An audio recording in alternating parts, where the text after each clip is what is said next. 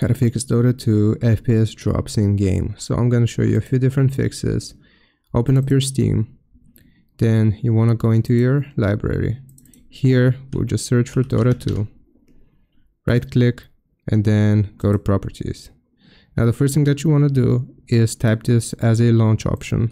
So dash novid space dash console space dash dx11. Just going to use dx11, which should reduce the FPS drops. Now the second method that I'm going to show you, you want to go into installed files, then click on browse. Here we will click on game, then bin win64.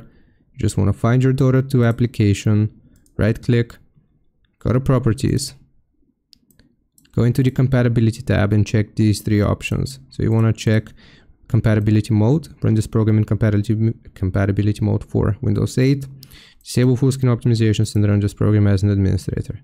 Click on apply, click on OK, see if that fixes it for you. If it still doesn't, the last method that I'm going to show you here, you just want to verify the integrity of the game files. This is going to make sure that your game is properly installed. So I hope this helps. Leave a like and sub, and I'll see you next time.